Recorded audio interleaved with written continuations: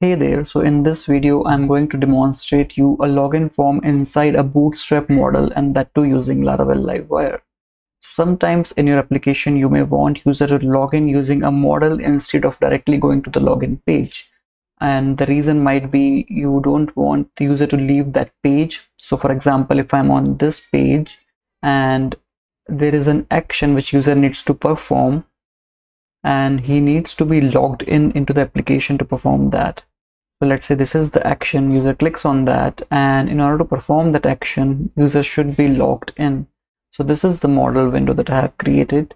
It has the Laravel authentication. So if you fill in the blank fields, it will give you the validation messages. And if you give in a username and password, which is not in the database, and you try to log in, you get back with a error message that the credentials do not match our records. And if you try to log in with a valid username and password and hit login, you are now logged in, the page is refreshed, and you can now access the account and all the details as a logged in user. So this is all done using Livewire, and I'll show you how this is built using Laravel Livewire. So I have used the Bootstrap 5 model, and inside that I have two fields, username and password.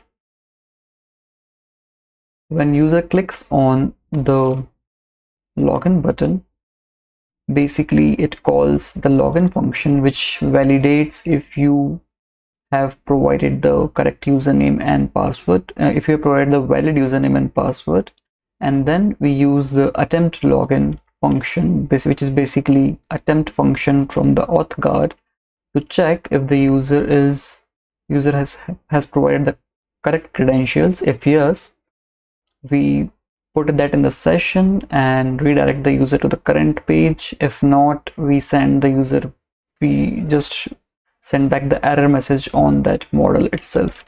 Pretty simple, and this is done using Livewire.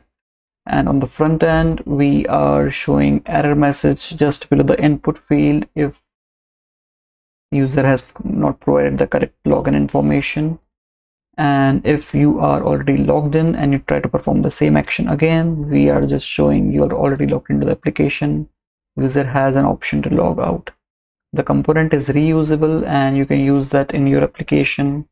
It is available at this URL, and I'll paste the URL in the description below. I hope you liked it. Thank you.